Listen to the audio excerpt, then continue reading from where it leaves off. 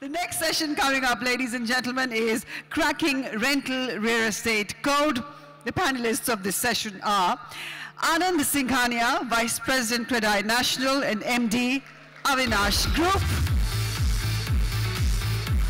Welcome, Anand. Nimish Arora, Chairman, CREDAI New Initiatives Committee, Director, Arone Group. Good evening. Vipul Agarwal, Risk Head, ICICI Bank. Good evening, Vipul. Are you pleased?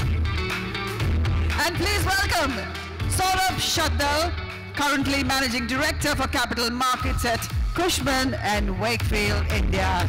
Welcome. And to felicitate them, may I please invite on stage Rupa Shah, Convener, CREDAI Women's Wing, and Alap Patel from CREDAI Gujarat. Please join me on stage to felicitate Vipul Agarwal.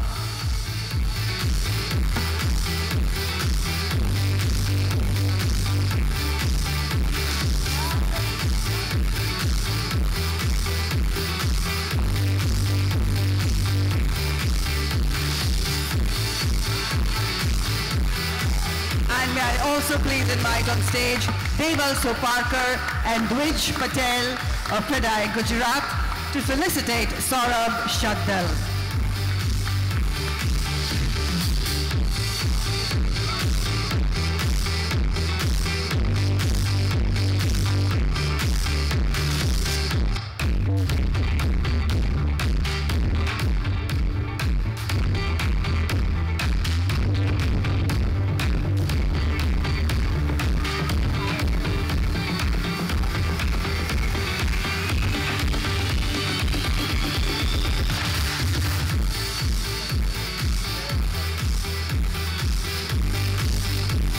Thank you both, and I request the moderator to please take over. A shorted introduction of my career makes my job so easy.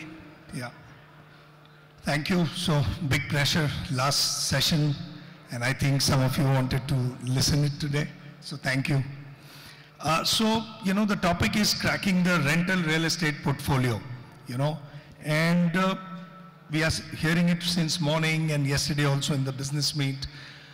India is going through a transformation, and as CREDAI said, and even Baman said in the morning, that we need to be $1 trillion real estate by 2030. And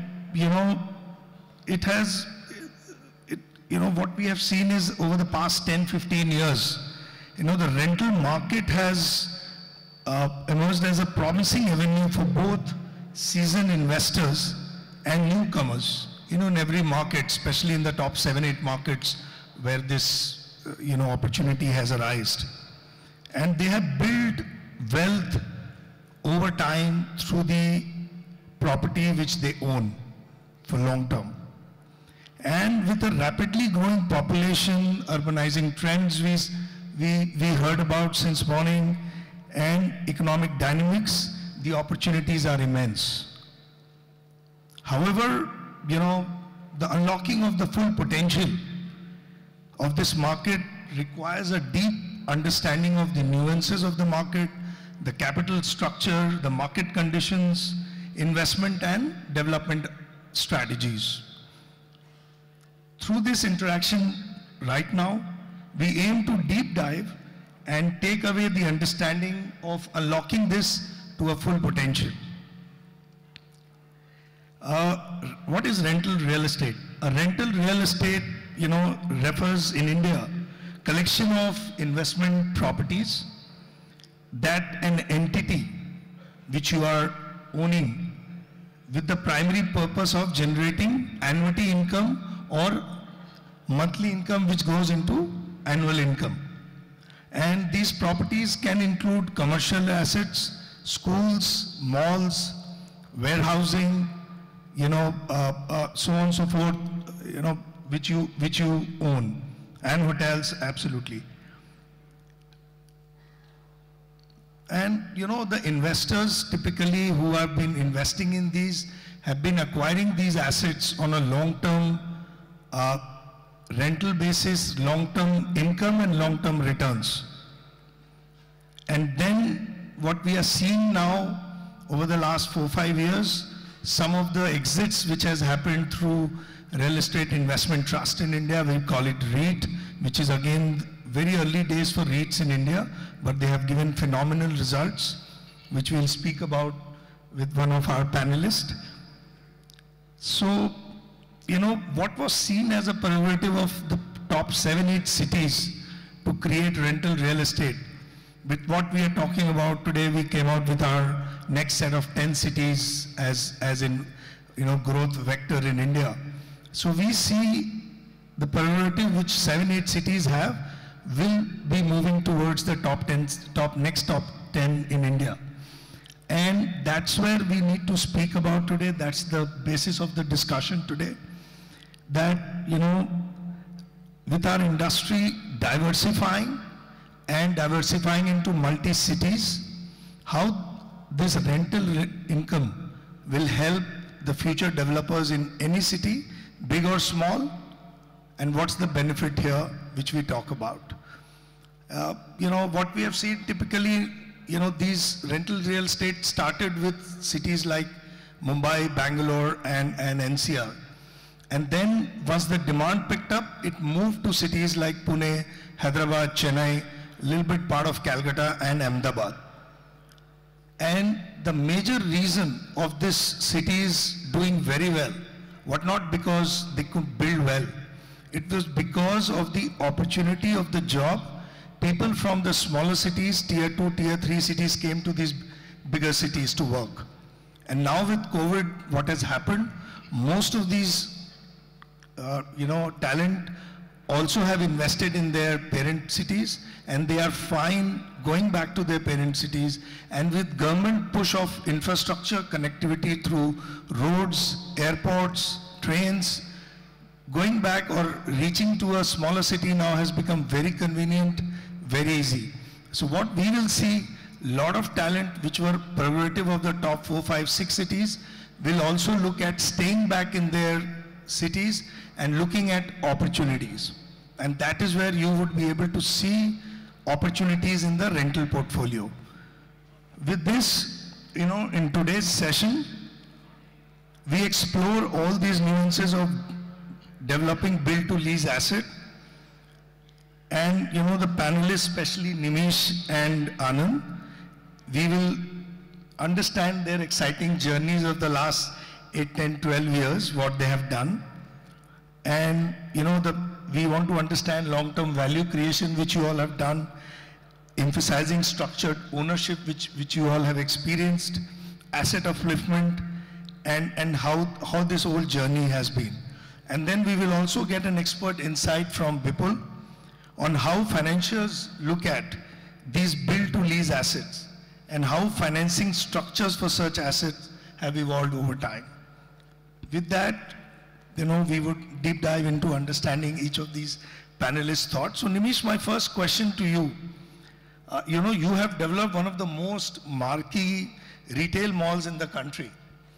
And, you know, as an open question, could you share your journey with the audience? How different is to evaluate and develop a business strategy that, you know, concurs around leasing the asset as against selling the asset? Sure. Thanks, Arora. So, you know, essentially 20 years ago when we decided to take on this project, we were starting on a clean slate. We had never done a retail mall before that. So the only way was to go out, explore the world. We went to Dubai, we went to Singapore, Hong Kong, just studied the models there. And we realized that in India, everybody was doing a sale model, but we realized that that was not the way to go. And leasing was the only way to go. And at least the retail podium had to be held as a single asset. So how we developed our strategy was, we decided it's a mixed-use project. We'll sell all the non-core parts, the offices, the hotel, and other aspects. But retail, we will completely retain. And it was both a lot of internal stakeholder selling as well as external, like banks and all, to convince them at that time that we will go with the leasing model. Forum was probably the only one at that time in Bangalore that was planning to come out with a leasing model. We were among the first in North India. But that journey started there, and over the years, you know, there was a lot of nervous times when we decided that we will sell this midway, or, you know, but I think we just stuck to the long-term vision that this is the only way to go. This is how it's successful globally, so let's stick to that, and that is how we have lived this journey, and we are proud to share that we've grown the rentals from 15 years ago when we opened, 16 rather, we complete 16 next week. We've grown our rentals 5 times in the last 16 years.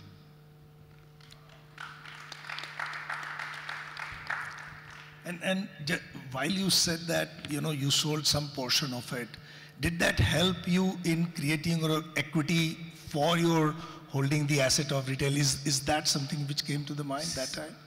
Yeah, I mean, see, you did not have enough capital to build the whole thing out of your own funds and bank funds. So the only way was to partly do the financial closure with the help of banks like HDFC and SBI, who funded us at that time, along with selling some non-core portions which we did not believe in the long term, or we at least did not want to hold them from a yield perspective. Sure. Great.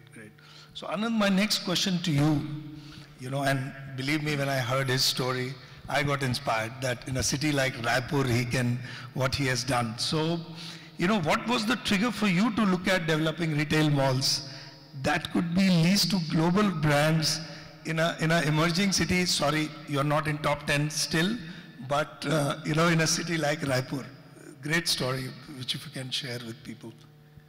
So the initial trigger was not related to anything commercial or a structured planning, but it was more related to the desire to develop our real estate brand, Avinash Group. We have been working we visualized this project in 2006, this retail mall. So we were just 10-year-old company, and we realized that the enhancement of brand was not there in typical residential and commercial projects.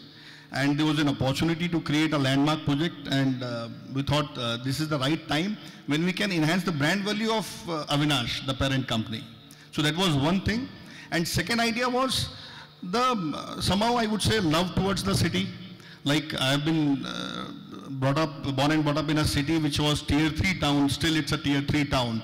And it has an identity crisis. Like people in those days didn't know about Raipur, and they used to ask, is it in Jharkhand? So I had some attachment towards the city, and I wanted to create an identity and love for the city by giving a landmark project which can become identity.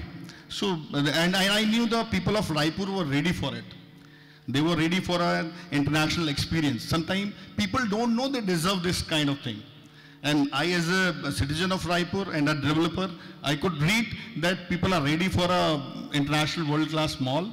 It just have to, and it was just an emotional thing behind the triggering of this mall project in 2006, and we started in 2007. Wow.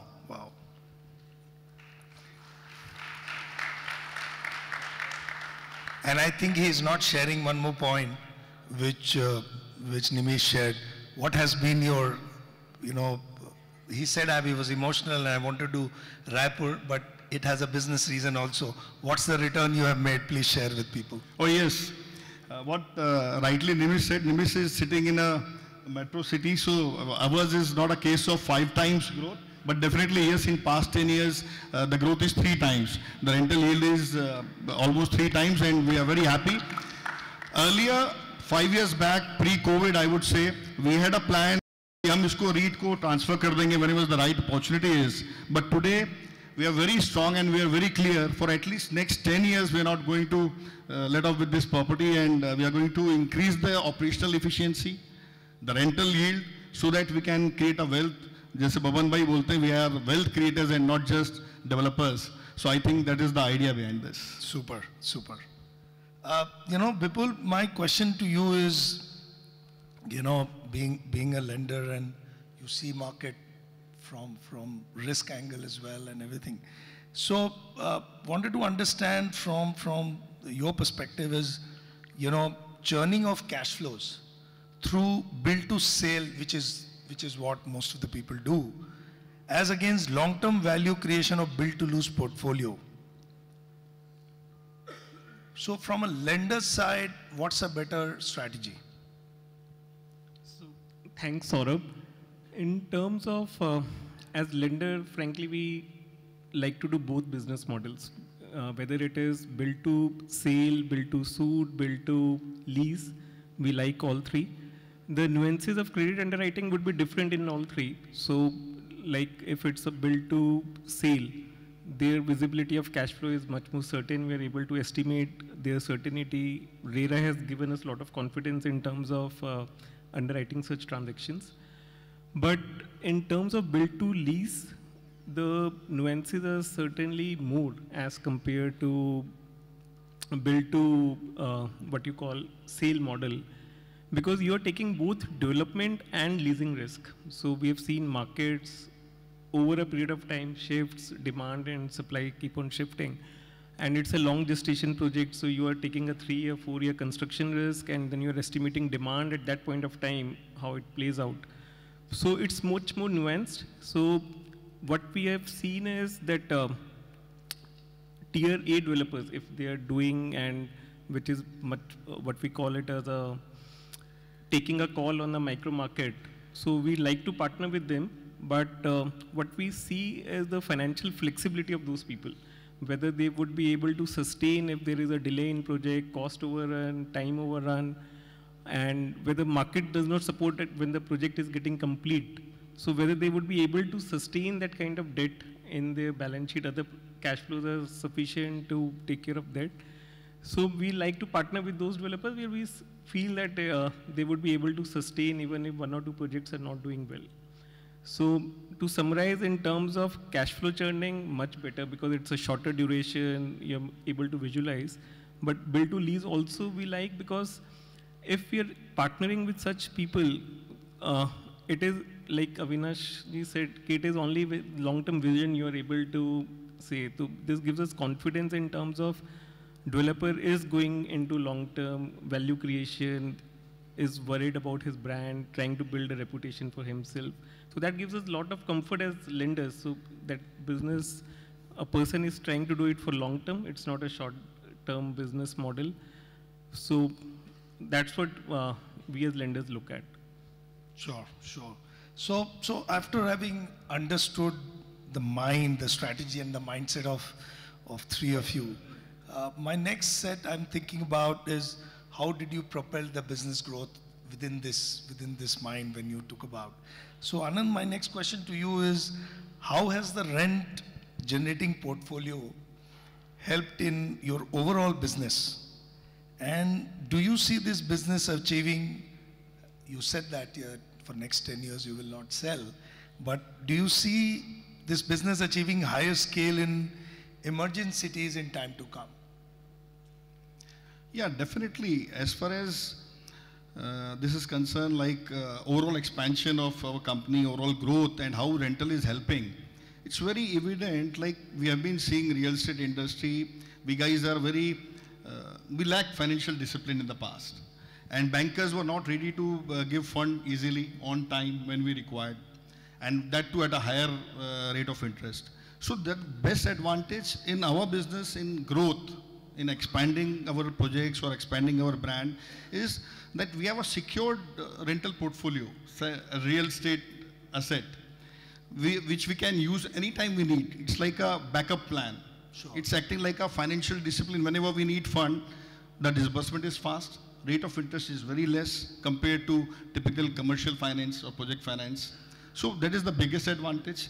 And then there's big appreciation, like up to 300% we have already seen. But more than that, it can be anything. Like suppose we go, agar hum isko bech diye rehte during the booking stage, and compared to today, there's huge gap. Yeah, so the where wealth, pehle uski valuation agar 200 crore thi, today it's 500 crores. So we don't know what can be the value tomorrow. Yeah. So this is, I would say, a very great backup plan, and it gives a mental comfort. It's a very cyclical business. We all know real estate is a very cyclical business. Kabhi khushi, kabhi gam hai. तो ये गम के समय में बहुत काम की चीज है. आपको एक mental comfort रहता है. That's what I would like to say. No, it's a great point, because you know what we have seen. If you sell anything in real estate, what you get, the value is for the next 8 to 10 years what you would have made out of rental.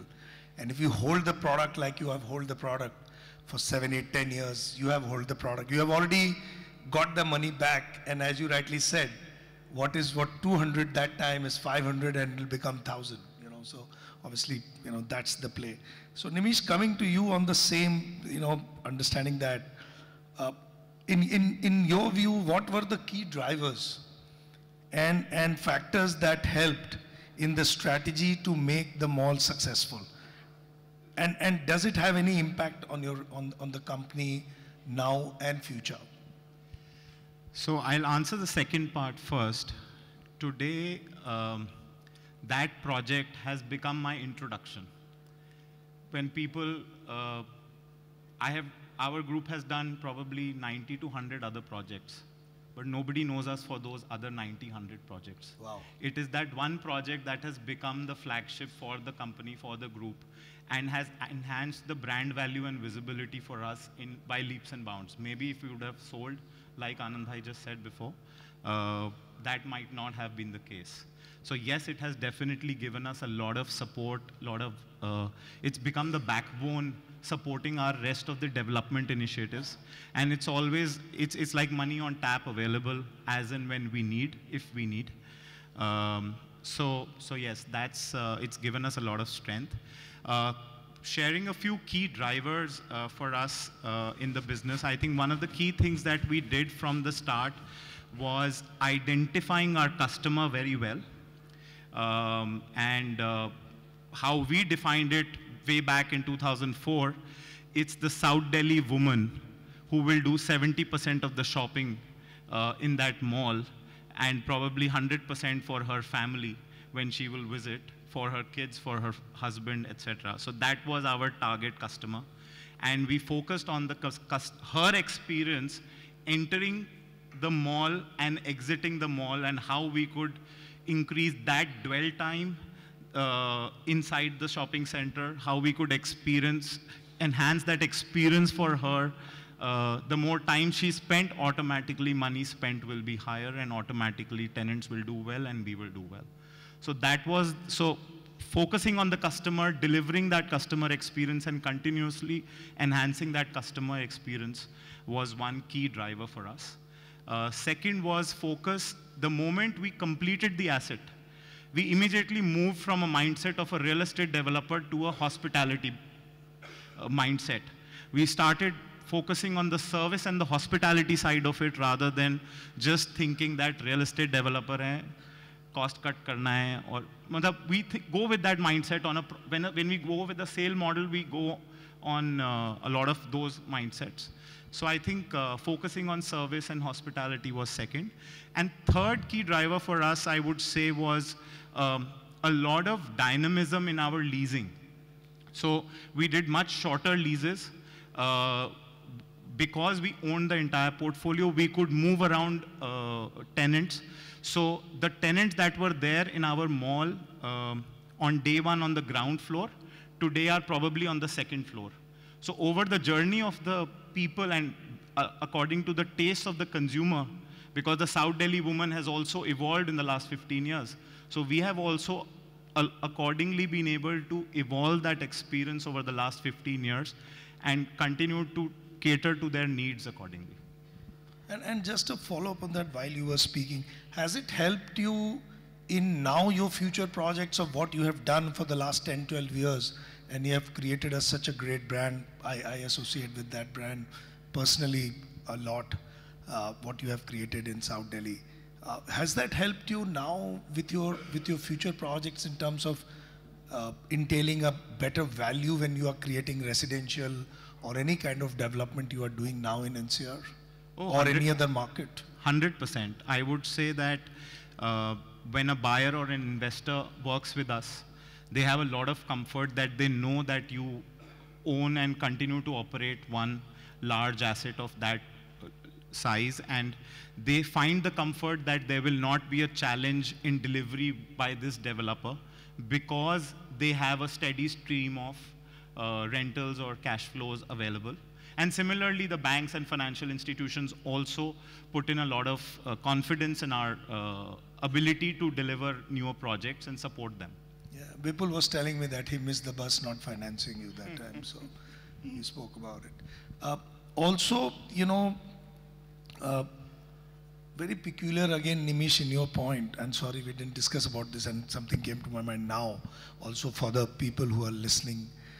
Now you have created your real estate asset or portfolio or this Select City Walk into a financial product. So if you can just give a short 1 minute understanding to the people so they will understand how you have created a beautiful opportunity into a financial product of your participation in the Nexus Mall. Mind you, your asset is the key asset for them when they went to the REIT. Oh, thank you for that. It's been a beautiful journey. We've always believed in the long term of the product. We got dime a dozen offers all over this last 15 years to either acquire a majority stake or to buy us out completely, but we were never interested in that because we always believed that this is an asset to be held for life. And this REIT was an opportunity. It was the first retail REIT in India. It was an opportunity to not sell but still convert your real estate into a financial product. And that is what we chose to do. We made Blackstone our partner, and we launched India's first retail REIT with them. And it's been a phenomenal journey. It took us 2 years to get here. But the whole idea being that we never wanted to sell. And this was like a perfect exit without an exit, because today I have converted my real estate. Just to add why we did it, because some people do ask that. We had a very large portion of our wealth in one asset. Today we proportionately own 17 assets across 13 cities, and we still are part of the platform and part of that journey, and hopefully we'll grow that platform more along with Blackstone. Sure, sure. No, it's a great strategy. And Anand is also listening to you, so I don't know. He's saying I'll not sell for 10 years, but we'll see. You know, Vipul, my question to you would be, you know, does an investor and a financier look at developers who have rent generating income differently, and how? So definitely we give, while a group assessment when we are doing, so we look at people having rental as part of their portfolio differently than if it's only a DevCo company. So in DevCo company, there's a lot of uncertainties involved, which is basically the project risk. But where there's a stable cash flow, stable annuity income, and also the financial flexibility in terms of selling that asset in case of stress or pairing their stakes. So we have seen in last 4-5 years, a lot of big developers who during the cycle period part sold their stakes and deleveraged themselves, and they were able to do that, reduce their DevCo debt because they had annuity income. So definitely we look at these players, and also like I mentioned in my first point, it gives, if people are holding that assets and have created a brand value, that also gives us a lot of confidence in terms of that long-term sustainability of business, long-term vision, and because people work for their brand. So if you see in India, one thing which we find missing is quality assets. Like REIT has come. Why REITs have not got assets? If you speak to them, they say that there are not enough REITable assets. Why there are no enough REITable assets? Because people have done strata sales, people have not hold on to their assets. And like Nimish was able to move the tenant because he was owning. If a mall is strata sold, you would not be able to move the tenant because they would have done an underlying lease agreement which would be of a longer tenure. You would not be able to change the tenant profile. So to make that footfalls and all coming into mall, you need to have that lot of development active participation. It's not like you construct, sell and move out. To have a successful retail mall, you need to have a lot of developer activity in terms of getting that footfall into mall, which only if you're owning, then you would be able to do that. So in terms of financial profile, we give a lot of credence to people who have that. And in times of stress, we have seen that people, their office expenses coming out of that rentals, cash flows in projects are uncertain. Sales are not happening, or there are cash flow uncertainties. So office expenses gets paid through those rentals.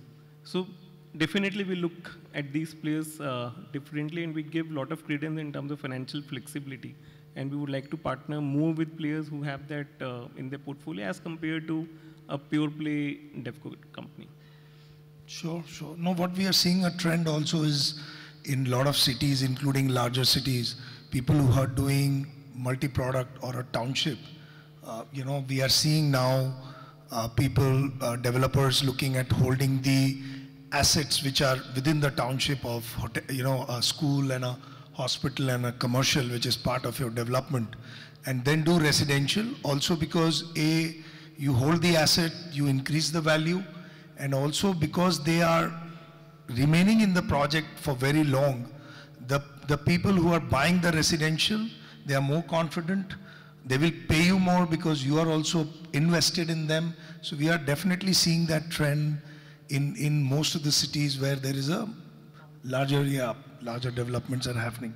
So having said that, this is all good to hear, but I'm sure, there are a lot of challenges and hurdles also they must have faced. So it's important that we touch that point as well. So Anand, where do you feel is the current mindset of your peers or yourself about holding an asset long term and building a rental income from the same? And what are the challenges you faced, and what's you are hearing from your peers? So I think I've been discussing since this panel was there, it was scheduled. So I spoke to some of the tier 1, tier 2, tier 3 town developers about it, what they think about the idea of this rental real estate. So I think most of them are not even thinking about it. Frankly speaking, most of them are not thinking about it. Some of them are thinking about it, but I think they don't know how to do it. Like, what is the structure, what is the right way? Because real estate, when it sells, we are very much lured to divert those monies like receivables in buying new land in the project expansion and all. So it's very difficult to control our emotions and restrict to hold that money and invest in the asset which is to be, which will be developed in its own time and which will develop, which will have its own rental returns. So that mindset has to be there. Like I see that is lacking as of now, and most of the developers are enjoying this sale and moving to another project and all. But when we really think, when we sit and when we silently introspect, I think we come to know that something is missing. There is a lack of peace of mind. There is a lack of comfort. Like we are always worried, like what's going to happen when market changes, when cash flows are not sufficient. So I think we need to develop this mindset, and I think CREDAI has rightly, Shekhar Bhai and Gujarat team has rightly thought of this topic at this moment. I feel all of us, we developers, should be in rental real estate in some form, depending upon the potential of the city. It can be retail, it can be small start, but something should be there. Yeah, sure. I remember talking to Shekhar Bhai a year back, and in Ahmedabad, and he was really thinking about, and obviously the action has happened to create a rental portfolio there. So Nimish, talk us through your journey in terms of the challenges you faced, while building such a large, commercial retail portfolio there. What was the challenge that time? Because 2006, 2004, even in a city like NCR, nobody was thinking, right? Or in India, I would say. I think I can spend a day talking about the challenges. But just to pick a few and give some perspective, I think the first biggest one when you start a project which is with an intention for build to lease is capital. Capital was a big challenge. We as a group did not have it alone. So we reached out to a few friends and family and then we created a partnership. So that we could have at least enough equity to go with the project. Then obviously the second challenge that came was the partnership, that all of us were not from real estate background. So there were a lot of different perspectives, a lot of insecurities, a lot of nervousness. But over the journey of the last 20 odd years of this project, the focus of all the three partners, luckily, was always the project comes first. There might be disagreements, there might be things that we don't agree to between the three of us, but the project comes first. We will take a decision which is in the larger interest of the project. And I think that was a big learning, and it's been a journey, a beautiful journey with both our partners. And lastly, I would say that another challenge that we faced, we were doing a mall for the first time as a group, and there were not enough examples in the country. Even the architects were not so geared up as to what it took. And during the construction, we kept upping the game, trying to do a better delivery or a better experience or a better interiors. So from our original financial closure and budget, we overshot by almost 25 to 30%. And in those times, to spend 70, 80 crores extra on a project, way back in 2005-06, it meant a lot of money. And banks started getting uncomfortable, and that was a big challenge. We did decide to then sell portion of the offices, which was not originally part of the plan. But again, that was one big challenge that we had to overcome. But luckily, the rentals and our belief in the longer term project kind of just kept us going, and we had a 7-year payback, and we paid back in 4 years to the banks. Oh, wow. And if 25% was sounding more, Anand Bhai had spent 100% more than his 65-70% more than his envisaged cost when he was building this retail. So, having said that, now, we have understood what you all were thinking, how you all went through, what was the vision, the challenges you faced. Now, for everyone who's sitting here and listening rapidly, so with your, and I would open it for all of you. With your experience in rental real estate, where do you see Indian rental real estate?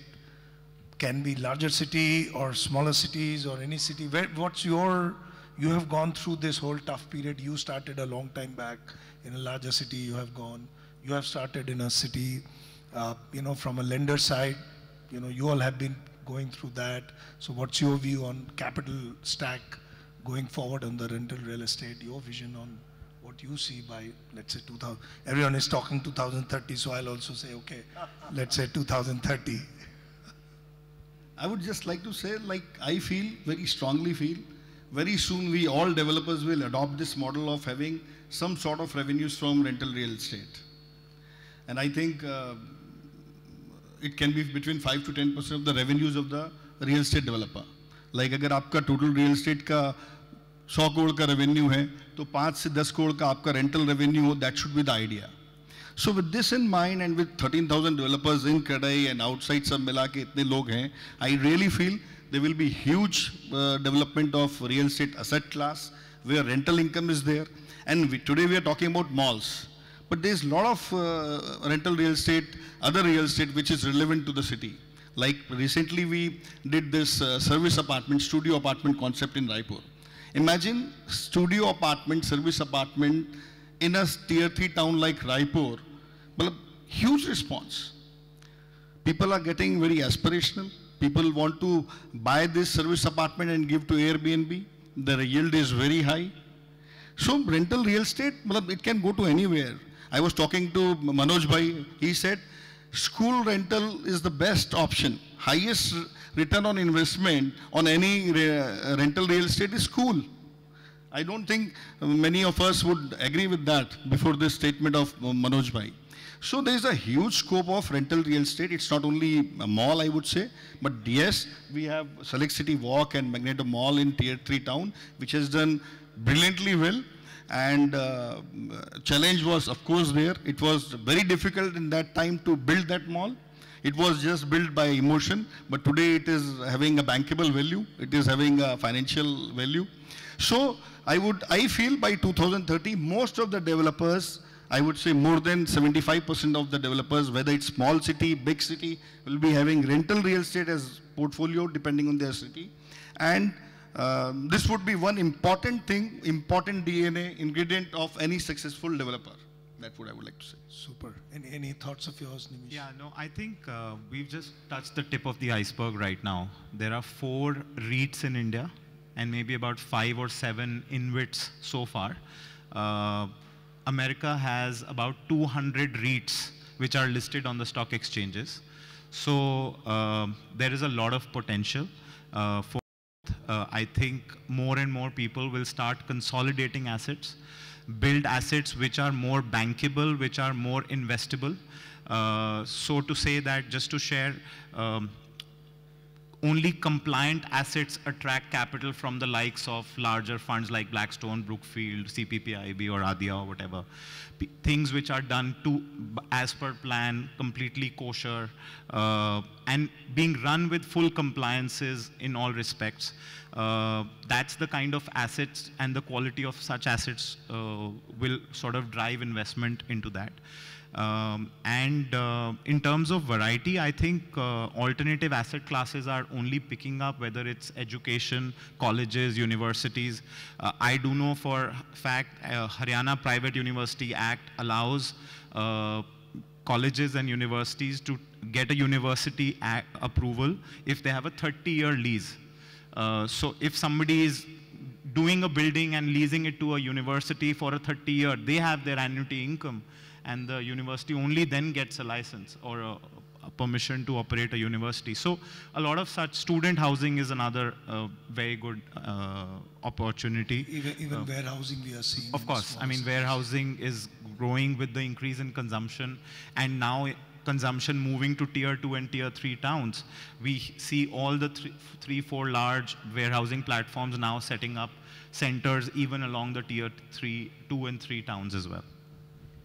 So I would agree with what Nimish said. In terms of growth opportunities, we feel there is humongous, and there's a lot of institutional capital which is ready to be deployed for operating assets at this point of time. So there are assets platforms getting created to invest in warehousing, data centers, or other alternative classes. But again, like Nimish said, we need to create assets which are from a long-term sustainability perspective, thinking that we have to have kosher approvals, kosher construction, and thinking from a long-term sustainability perspective, because those assets only get those institutional capital. And like REIT platform, it's tip of the iceberg. We feel that this platform would grow only from here on. It's not going to go down. So our view is that this asset class is going to do well, and India growth story, if we play our micro well, macro story is intact, but we have to play our micro well. And if we play micro well, I think only sky is the limit. Sure, thank you, thank you. So we are done with the, anyone has any questions before we wrap up the session?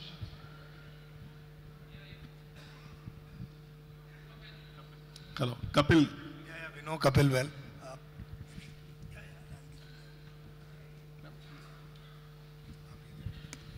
So my question for Anand sir and Nimish both, is e-commerce a threat for retail and work from home a threat for commercial leasing? E-commerce is still about 12% of the complete retail consumption across the country. E-commerce is here to stay. It will grow. But the touch and feel aspect of retail is what drives consumption, not just the online. From a work from home, a quick one on that is, I think in US started with work from home, and they are now pushing all their employees back to the office.